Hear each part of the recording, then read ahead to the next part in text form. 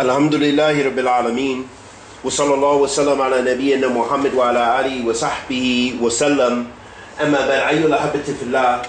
Continuing on in our study of Sharh As-Sunnah by Imam Barbaharee rahimahullah ta'ala, we reach the portion of the treatise where Imam Barbaharee rahmatullah alayhi spoke about Masih ad-Dajjal, about the Antichrist. And this is the 25th point in the treatise, in the Imam Barbaharee's treatise. And this will give us an illustration of what the Salaf of this ummah, the Salaf as-Salih, Ridwanullahi alayhim, what they believed about Dajjal. And this is in contrast to some of our brothers and sisters of this time who distort the ahadith of the Prophet ﷺ and say that it's metaphorical, say that it means the UN, say that it refers to Bush, say that it refers to Obama, say that it refers to the New World Order, etc. All of these type of inferences that come from their own intellect, their own aqul, does not come from the ahadith of the Prophet ﷺ, nor do they have the right to make qiyas, nor do they have the right to make analogies and to re-explain those ahadith which the Salaf of this ummah radiyallahu ta'ala anhum ajma'in, beginning with the Sahaba, who were the asl of the jama'ah, what they already explained for us, and what the Prophet alayhi salatu wasalam awwalin wal akhirin explained as far as the Dajjal. So we take the nusus, yes, on their zahir, on their apparent meaning. Why? Because this is what the Prophet ﷺ gave us. The Sahaba radiyallahu ta'ala anhum ajma'in didn't speculate about the Dajjal. They asked the Prophet ﷺ about his characteristics, not about a system's characteristics, not about a New World Order's characteristics, not about new technology and its characteristics. No, but rather about literally an individual. And this is how the Salaf of this ummah understood these ahadith. And this is how the akhir, the mutaakhirin, or the ulama of this day and age, how they understand this hadith, those who follow the minhaj of the Salaf of this ummah, rahimahumullah jami'an. Imam Barbaharee rahimahullah ta'ala said, قال وَالْإِيمَانِ بِمَسِيحِ الدَّجَّالِ. He said, and believing in the Antichrist, or the Masih ad-Dajjal. And this is from the Aqeedah of Ahl Sunnah wal Jama'ah. This is why Imam Barbaharee rahmatullah alayhi is mentioning this, is mentioning the Masih ad-Dajjal, because the ummah is united upon that. The ummah from Muhammad sallallahu alayhi wasallam is united upon the authenticity of those ahadith about the Dajjal. You'll find them in Bukhari and Muslim. And ayyuhal ahibati fillah, let's see what some of the imams of this day and the imams from before, the mutaqaddimeen. And in fact, let's go to the mutaqaddimeen before we go to the mutaakhirin. Let's go to those early imams who all of us, I believe, respect and love and benefit from, like Imam Nawawi. What did Imam Nawawi say in his explanation of Sahih Muslim?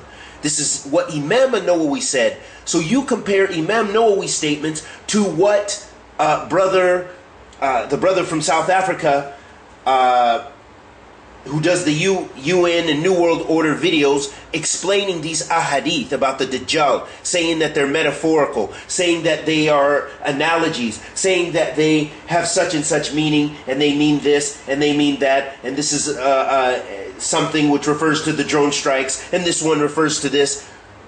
Let's see what Imam Nawawi, let's compare his statements to what Imam Nawawi said, if you love the Salaf of this ummah. Imam Nawawi, rahimahullah ta'ala, in his explanation of Sahih Muslim said, the title that Imam Muslim gave this title, he said, Bab Dhikr al-Dajjal wa sifatuhu wa ma ma'ahu. Imam Muslim, he named this chapter, and you'll find this, you can find this in the English text as well, the proper the translation, where he said the chapter mentioning the Dajjal or the Antichrist, his characteristics, and who is with him. This is the chapter Imam Muslim entitled it. And then he mentioned some of the ahadith. I'm going to read to you just a small portion of what Imam Nawawi said about this chapter after explaining many of those ahadith. And this is sufficient for us to understand that our brother has went astray. Imran Hossein, brother Imran Hossein, has went astray with regards to these ahadith and his minhaj, his methodology of understanding the text of the Quran and the text of the Sunnah of the Messenger of Allah sallallahu alaihi wasallam. And that's the hujjah, ayyala habati fillah. The hujjah is this. What is the dalil? Am I just speaking from hawa, or are we speaking from kitabillah wa sunnah to Rasul sallallahu alaihi wasallam and the fahim of the Salaf of this ummah? Let's hear what the Salaf of this ummah said. What Imam Nawawi said in gathering the statements of the Salaf and understanding of the Salaf of this ummah. قال Imam Nawawi rahimahullah ta'ala about this. قد سبق في شرح خطبة الكتاب بيان اشتقاقه وغيره. وسبق في كتاب الصلاة بيان تسميته المسيح واشتقاقه وخلاف في ضبطه. So Imam Nawawi began by saying he's already given the explanation in the beginning of this chapter, or the beginning of this book, about where the term Masih is derived from. And he's already explained in the book of Salat about the name, why he was called Masih, and what is derived from it, and the differences with regards to the dabt, or the actual the differences pertaining to that.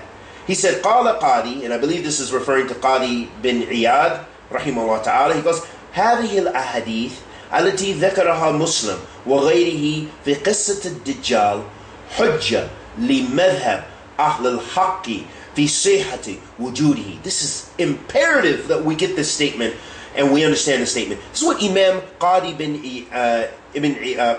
Iyad said rahmatullahi alayh, and this is what Imam Nawawi is relating his statement. He said, these ahadith, these narrations, which Imam Muslim mentioned, and other than him from the muhaddithin like Bukhari wa ghayr, about the story about the Dajjal, are a hujjah, or proof or evidence for the madhab of Ahl Haq.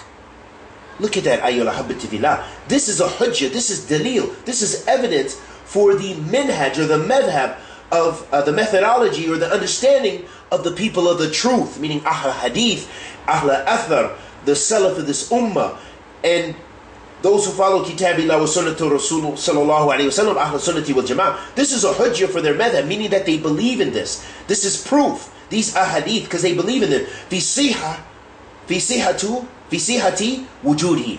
And for the authenticity of him being in existence. وأنه شخص بعينه ابتلي الله به عباده وأقدره على أشياء من مقدورات الله تعالى من أحياء الميت الذي يقتله.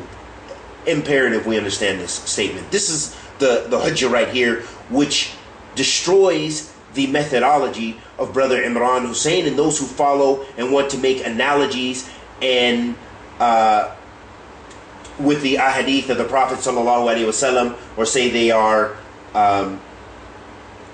that they are not literal, or that they can explain it away to mean something in the to put it in context in our day and age, and based upon their inferences.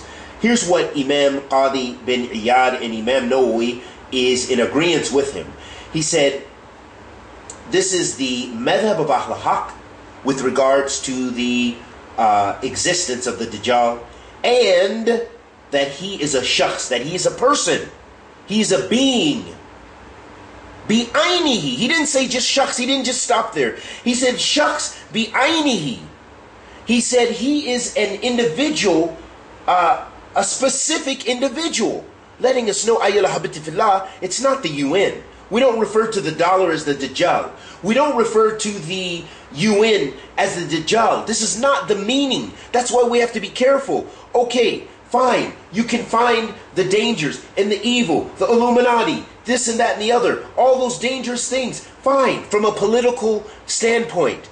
But do not try to authenticate and try to take the text from the Quran and the Sunnah of the Messenger of Allah sallallahu alaihi wasallam and try to apply it to those things based upon your inferences with no dalil from the Salaf of this ummah. This is what's problematic.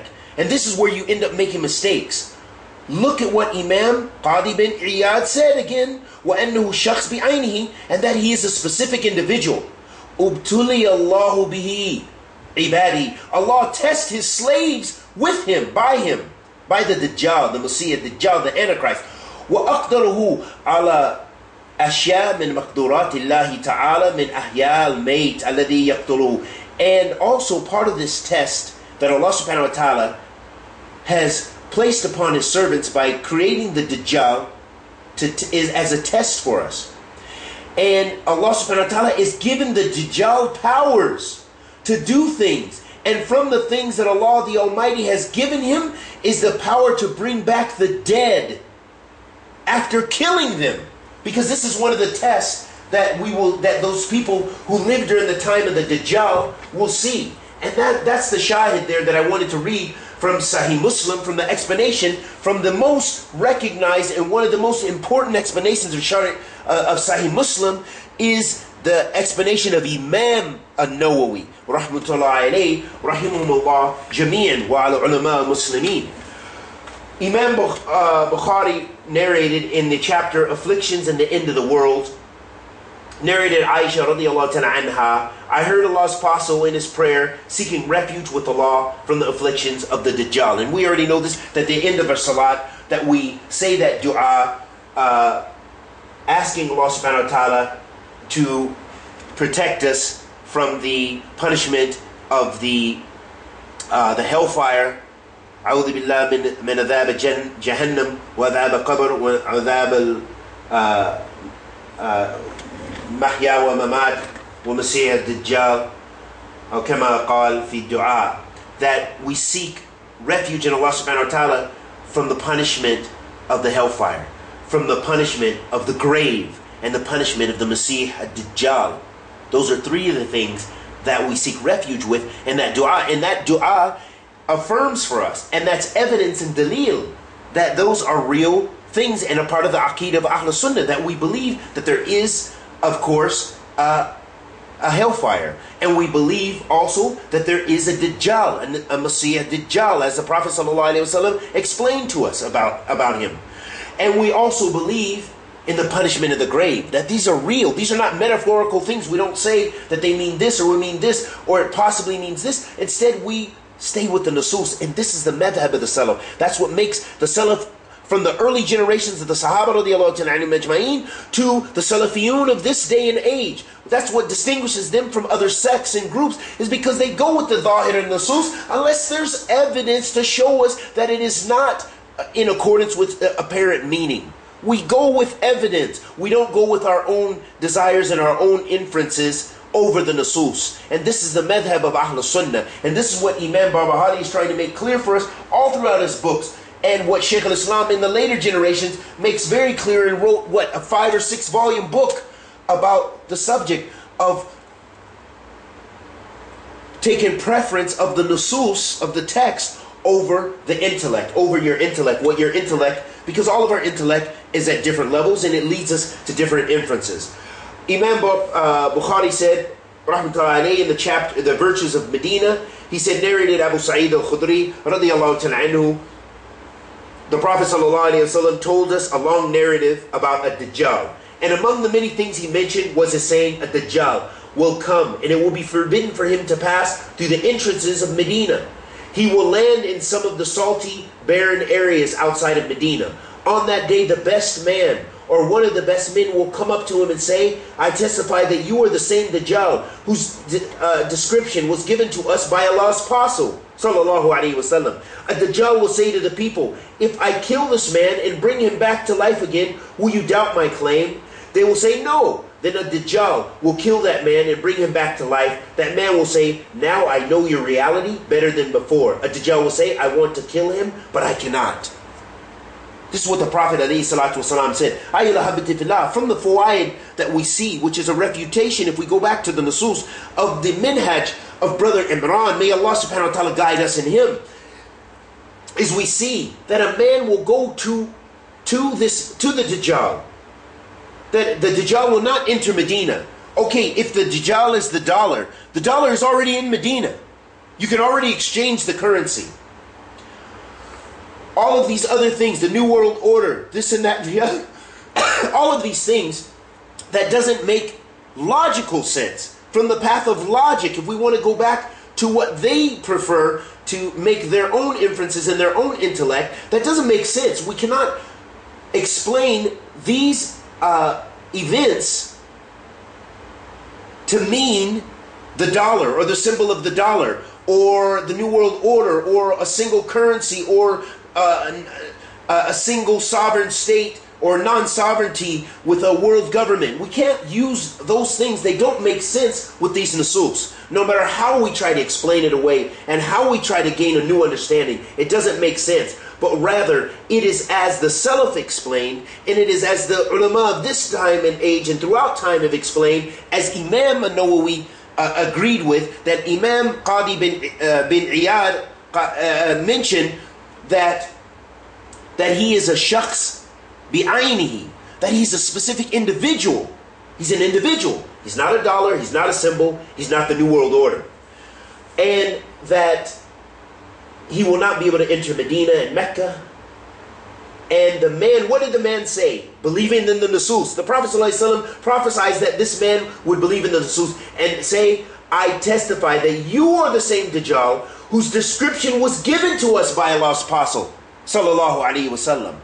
The man testified that it was according to the description of the Prophet sallallahu alaihi wasallam, not to the description of Brother Imran or other than Imran. Also, in another hadith, in Sahih Bukhari, in the book of Fitan, narrated Abu Sa'id al-Khudri radiyallahu ta'ala anhu, which is another narration which is basically to the same, has the same meaning as the other. And then in Sahih Muslim, we'll also find in the Kitab of Fitan, Ibn Umar reported that Allah's Messenger sallallahu alaihi wasallam made mention of the Dajjal in the presence of the people and said, Allah is not one-eyed, and behold that Dajjal is blind in the right eye, and his eye would be like a floating grape. This is the description of the Dajjal. We don't have to make inferences. Well, a floating grape that resembles the pyramid and the eye on the pyramid. Or that single eye is like the symbol of the Masons or the Illuminati. Or, no, ayyuhal habati fillah. Take the nusus as it is. Because all of that does not jive with the other hadith we mentioned. The Prophet ﷺ said, Allah is not hidden from you. He is not one-eyed. Allah subhanahu wa ta'ala does not have a single eye. And pointed with his hands towards his eye, adding, while a Masih Dajjal is blind in the right eye. We take the nusus as they are. Allah's Apostle sallallahu alaihi wasallam said, there are angels guarding the entrances or roads of Medina. Neither plague nor a Dajjal will be able to enter it. The Prophet sallallahu alaihi wasallam said,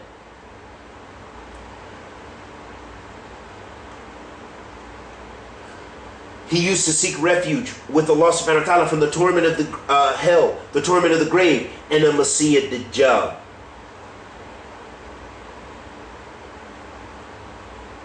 The Prophet ﷺ said in the hadith of Abu Darda radiyallahu ta'ala anhu, he said, if anyone learns by heart the first 10 verses of Surah Al-Kahf, he will be protected from the Dajjal.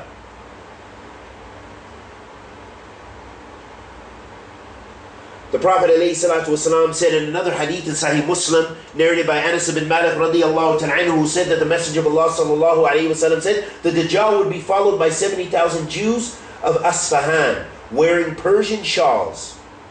So we believe that. We don't give it a new description and a new ta'wil. The Prophet ﷺ said in the Hadeeth of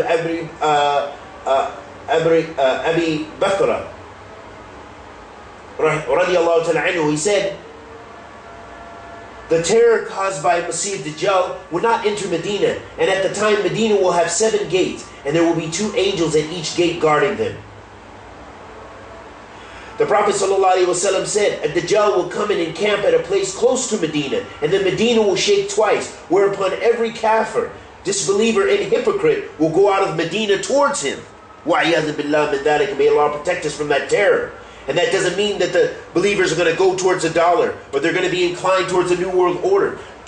Those kind of things, that is knowledge. This knowledge here is knowledge of the ghaib, that the Prophet ﷺ has given us, and we believe it. But as far as inferring and taking it to some strange new understanding, this is what we refrain from. That is the madhab of Ahl Haq. The Prophet ﷺ said about the Dajjal, that he would have water and fire with him. What would seem to be fire would be cold water, and what would seem to be water would be fire. So there are many ahadith. The Prophet ﷺ said the hour will not be established until nearly 30 impostors, Dajjal, appeared, each of them claiming that he is the messenger of Allah sallallahu alayhi wa sallam, wa iyadhu billah min kufrihim wa ilhadihim wa hadha deception.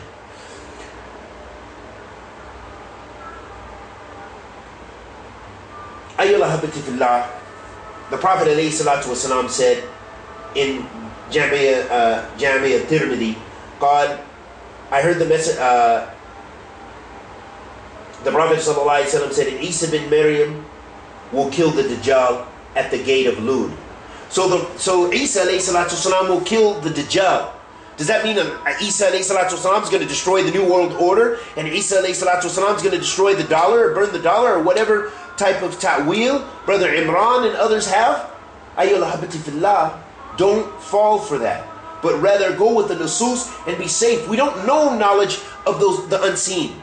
We know what the Prophet ﷺ has given us, and we believe it as it came, as it was revealed. And we don't go beyond the bounds of the Salaf, and you're safe.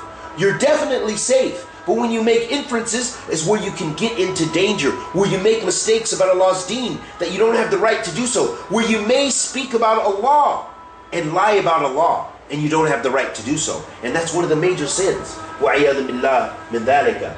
Narrated Sharik that the Prophet ﷺ said the people will flee from the Dajjal such that they will go to the mountains. Sharik said, O Messenger of Allah, where will the Arabs be that day? He said, they will be few.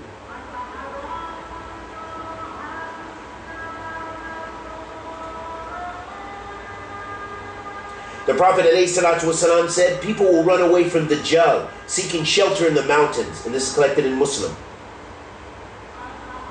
The Prophet ﷺ said, used to seek refuge with Allah from the torment of the grave and the trial of the Dajjal. And he said, you will be tested in your graves.